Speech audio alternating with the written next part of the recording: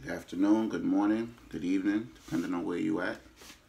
Welcome back. This is A Marvelous, and we're going to have another video about staged events.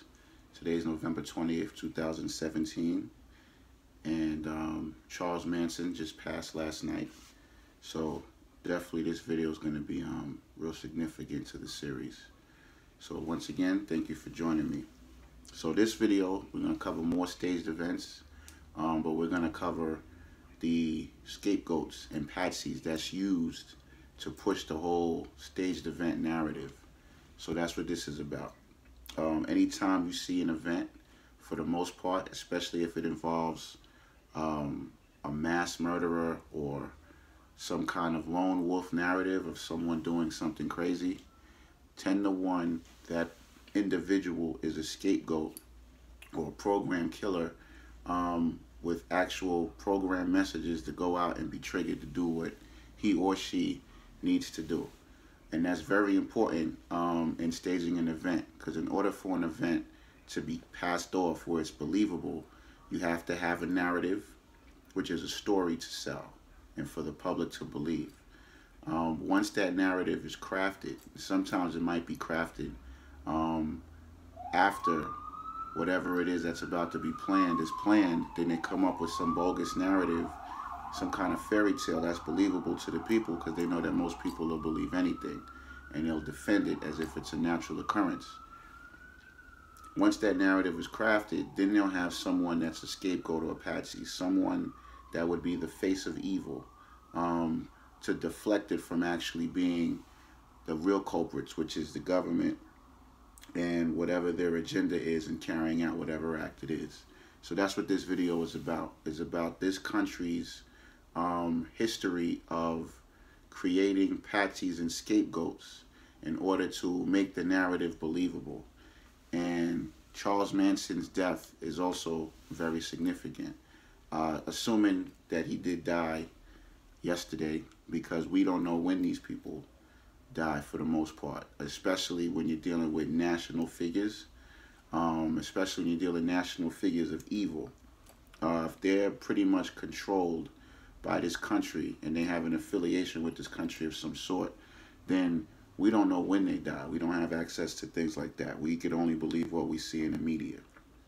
So Charles Manson's passing is very important because he was the face of evil, the epitome of evil. And he was actually, this country deals with archetypes. Anytime you see something in the national headlines, any one person in the national headlines, that person is pushed heavily to be the face of evil. Because you have to ask yourself, pretty much every crime happens almost every day, period. There's an assortment of crimes, they happen all the time. Every crime happens every day. So the question has to become, what stands out certain crimes and criminals for it to be pushed nationwide? Murder happens every day. Mass murder in this country happens at a ridiculous rate, constantly. But what is it about certain types or certain news stories that make it to the media to where it's constantly pumped to us in our psyche? That's the question that has to be asked. And once you ask that question, you'll start to follow a trail or a connection of these individuals and how they have links to, like I said before, to the military, to the army, or to some bloodline that's responsible for controlling everything that we go through and everything that we see. And if you look at the history of individuals that have committed these great crimes, they have become archetypes. They have become national historical figures. Some of them have been praised no matter what evil they've been attributed to, and some of them have been completely demonized, and they may or may not have done it. That is because this country has to have an archetype, kind of like a silhouette that can be inserted at any generation, at any point in time, that they can plug in as a face of evil. So if you strip away the name, if you strip away the person, it's actually fill in the blank type of archetype that through generations this country has been able to promote out there, so therefore it could be filled in by any type of narrative. whether it's the lone wolf mass murderer, whether it's the cult leader, whether it's the Islamic or foreign terrorist, some foreign boogeyman. Every president needs a boogeyman. So if you notice, it doesn't matter who it is. What matters is that we've been so conditioned to believe in fake boogeymans that it can be inserted with any type of archetype, race, now gender, nationality, religion. It doesn't matter. What matters is that evil, right, has to be promoted constantly throughout generations on a regular basis to promote fear and to promote anxiety. And that's key to staging an event, is that as long as you have this aura of fear, anybody can be inserted in it, even if it's unbelievable. Whether, because we know that most Caucasian males are the ones responsible for mass shootings, right? But because the narrative of evil is lingering in the shadows and can be used at any time to push a story, you might see a black man or you might see a woman that commits mass murder, and next thing you know, even though you're shocked like the DC sniper, you'll get over it because the terror that was caused, so-called, by these individuals is so big that it overwhelms the disbelief that someone outside of the general archetype of what we believe this type of person to be can exist.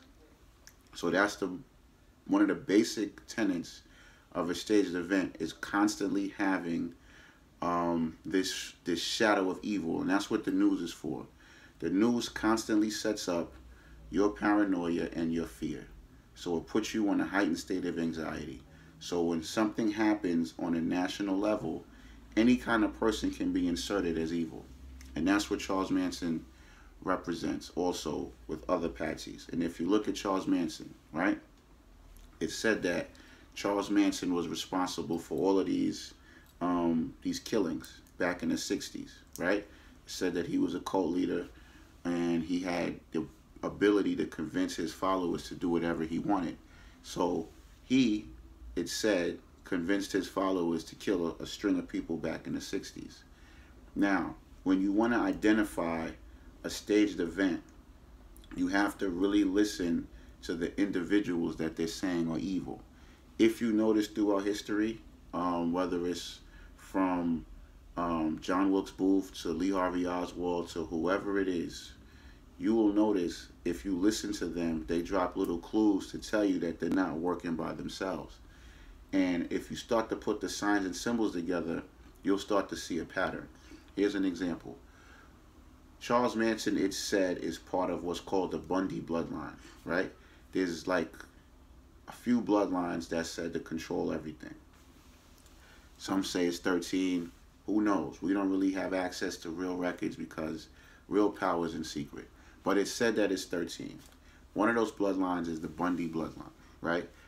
A lot of people are supposed to be a part of that bloodline. I believe Jack the Ripper, Ted Bundy, things of that nature, Charles Manson. Anyway, so that in itself says he's connected. Because a lot of these people, if they don't have military or police background, then they are a part of these bloodlines, and they have been traumatized from an early age to the point to where they don't even know what their history is. So when they carry out something, they have no idea where it came from. And that's why if you look at Charles Manson, he said, I didn't have a childhood. I didn't.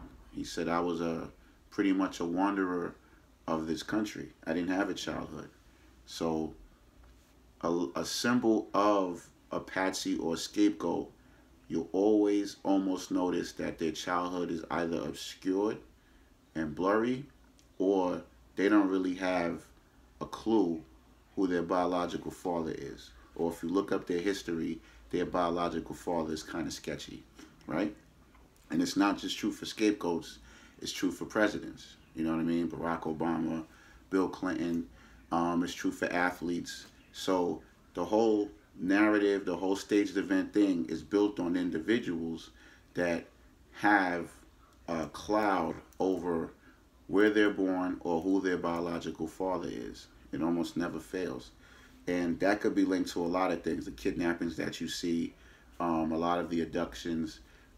A staged event happens because individuals have been traumatized and programmed to carry out a mission, or they have been bred from youth to do something. So when they become adults, they've been so conditioned to do it that it's natural to them and they don't even know why they do it. But anyway, back to Manson.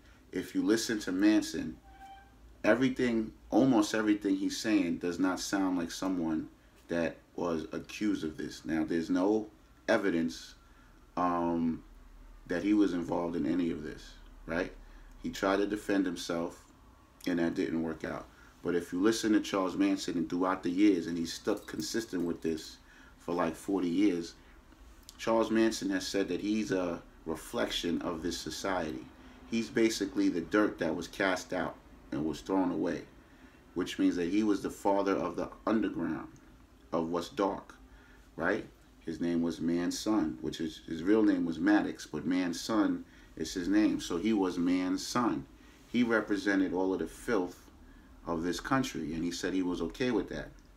And he said all the children in the world that have been dejected and rejected, he takes, right? But he doesn't take them to corrupt them, according to his words. He takes them to fight back against those individuals talking about this country who he called satanic and devilish, ironically, and he protects them from being corrupted. Now, you're talking about a person who was adamant about treating the environment right, talking about going to the mountains and making sure that the water's clean, right? You're talking about a person that said people in jail are products of the outside world and they need to be healed, but instead of healing it, the people inside the jails and prisons make them worse. So if you listen to Manson, this is a person that does not reflect the narrative of evil that was promoted in the media. So if there's no evidence against him and what he's accused of, right? You have a person talking about treating the environment right and making sure the children of this world have a future, but they won't have a future because they're being poisoned and killed off. You're talking about a person that is saying that the people in prison need to be healed, but instead of healing it,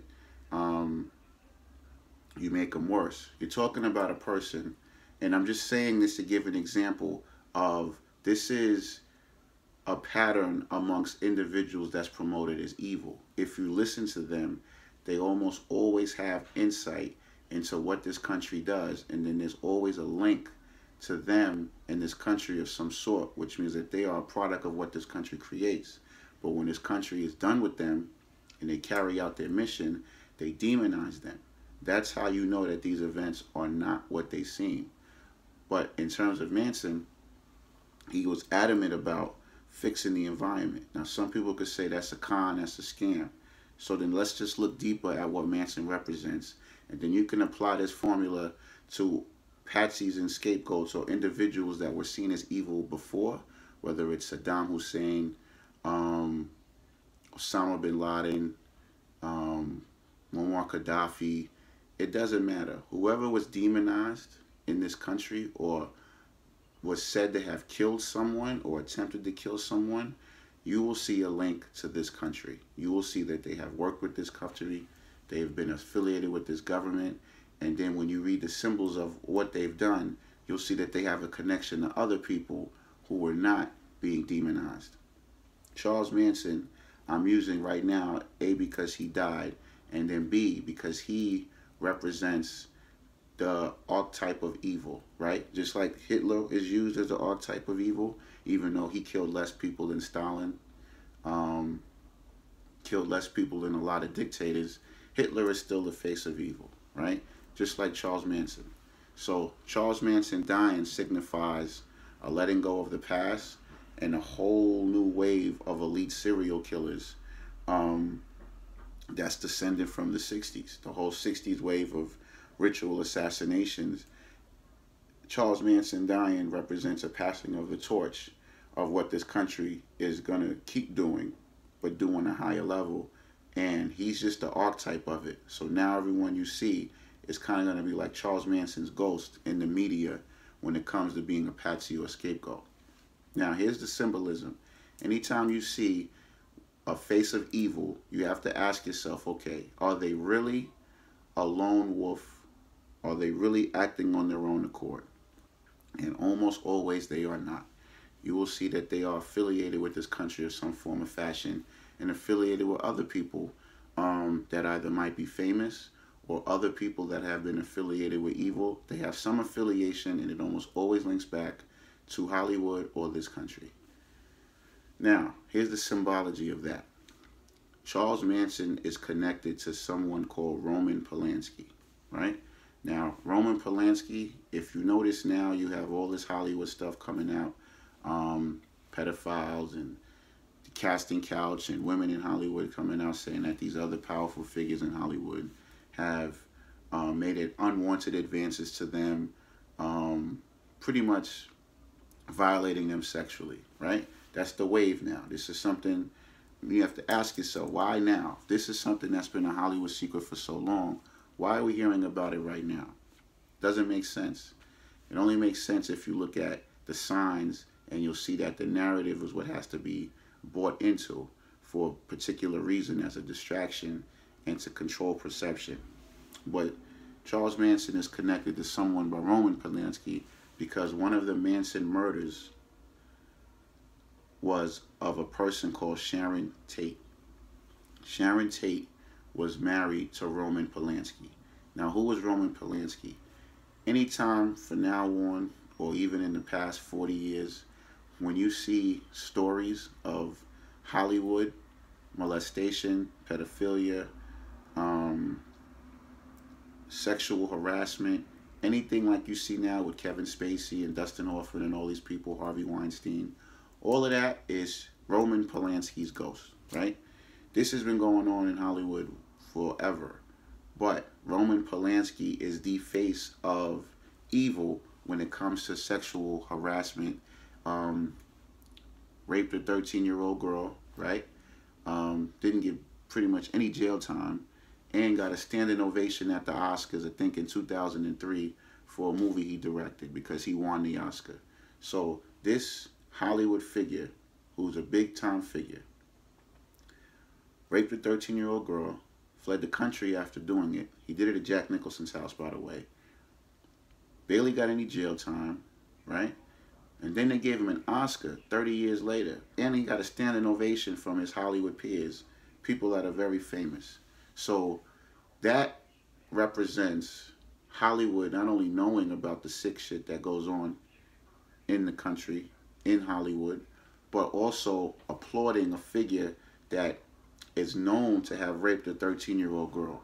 So the individuals, a lot of the individuals you see now, like Harvey Weinstein or even Woody Allen, who has his own issues with that, they constantly defended Roman Polanski and said that he was being treated unfairly. So pedophilia, rape, and molestation is the name of the game in Hollywood, and Roman Polanski is that father figure of this family tree where all of Hollywood descends when it comes to this sick behavior in this industry. So Charles Manson, it is said, was responsible for the murder of Roman Polanski's wife, Sharon Tate. Now that's the connection. You're seeing, anytime you see these patsies, you're going to see at least a 3 degrees of separation between this country and famous figures. It never fails. But what's significant about this, and why you can always tell that these events are staged and things are put in the media just for perception, is that there was a book and a movie called Rosemary's Baby. I used to watch stuff like that, Poltergeist and all of these things when I was younger. Really had no clue what these things meant. The Shining, which is a movie about pedophilia. But Rosemary's Baby was a book that came out in the mid to late 60s, right? And then a movie was made on the book by Roman Polanski. So Roman Polanski made a movie about the book Rosemary's Baby. Now what's Rosemary's Baby's about? I'm going to show you how these things are symbolic. You have Charles Manson, the face of evil for serial killing, which he really by definition wasn't a serial killer. But you have the face of evil when it comes to serial killing. You have the face of evil when it comes to pedophilia and rape, right?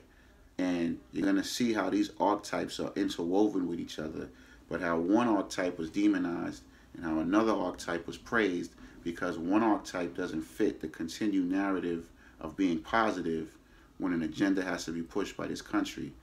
That's in Charles Manson. But the other narrative of Roman Polanski being the evil of rape and pedophilia is promoted and propped up because that is what this country, the people that run this country, and that's what Hollywood continues to do.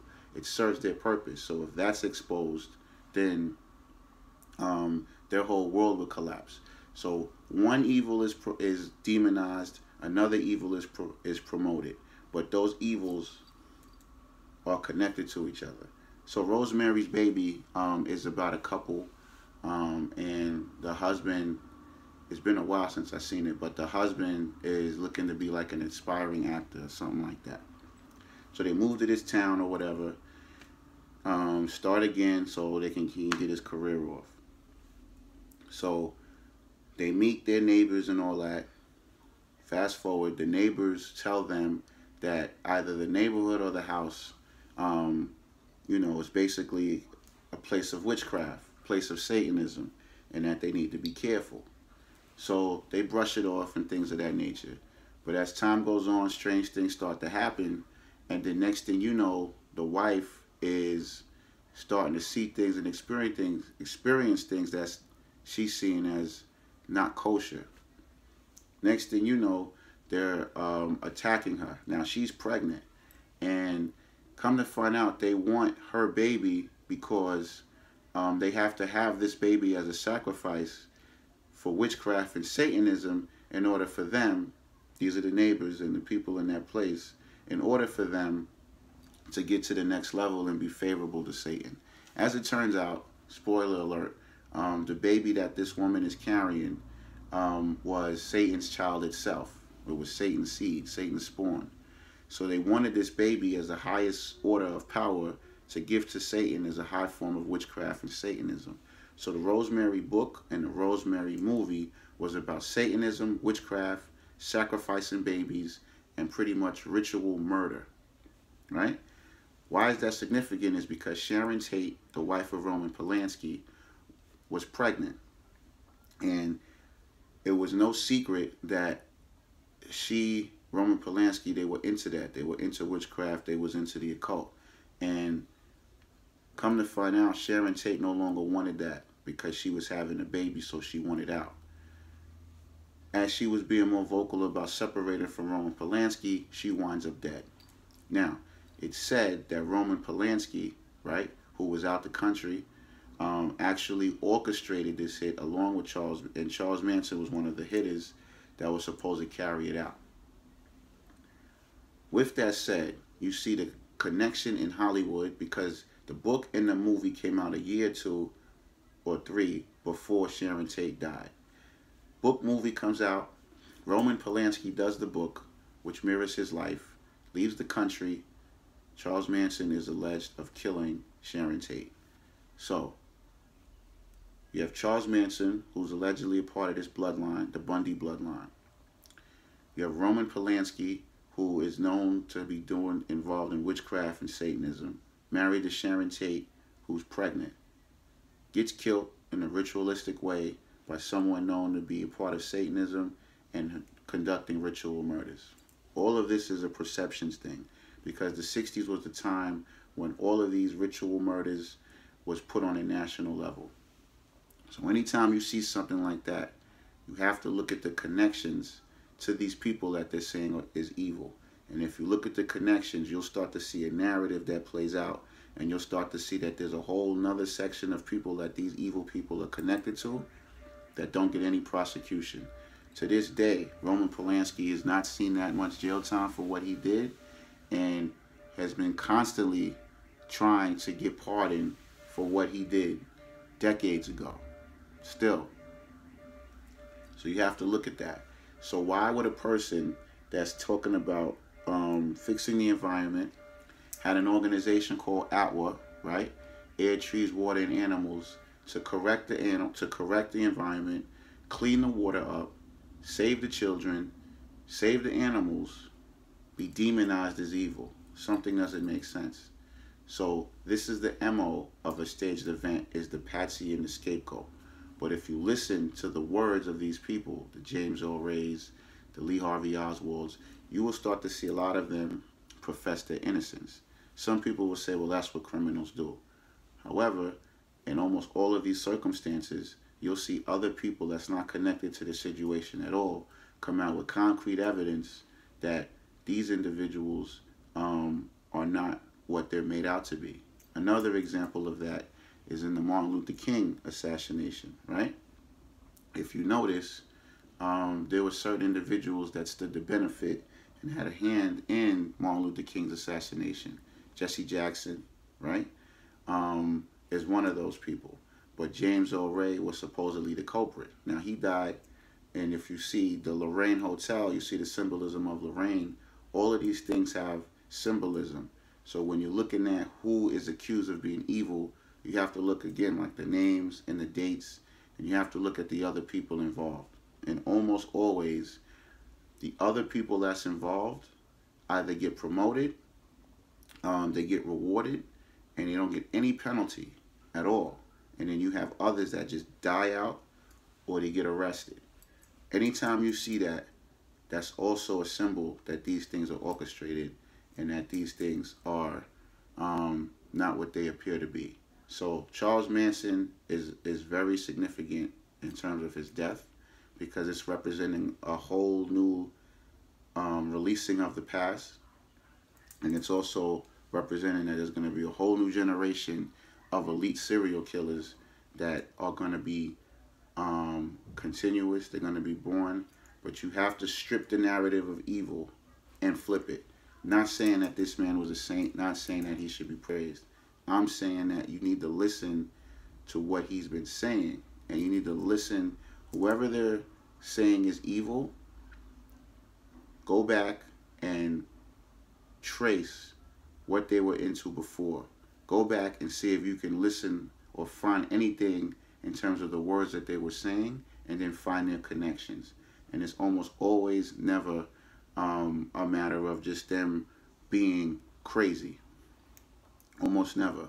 There's always a connection. They were either trained to do it, or in Charles Manson's case, he said,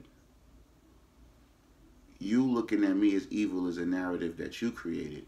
He said the people that you work for, talking to the journalists, they're the evil ones, they're the demonic ones.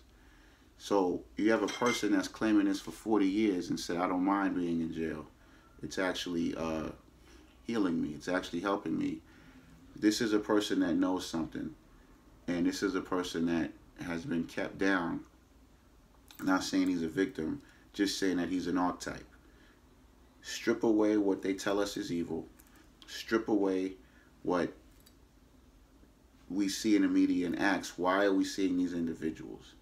Why is this person evil? And if you do it, you'll see it 3 degrees of separation. Roman Polanski's still walking around. Haven't been penalized, but Charles Manson got 4. He got, what, 9 life sentences? Something is off with that. But yet they're connected, right?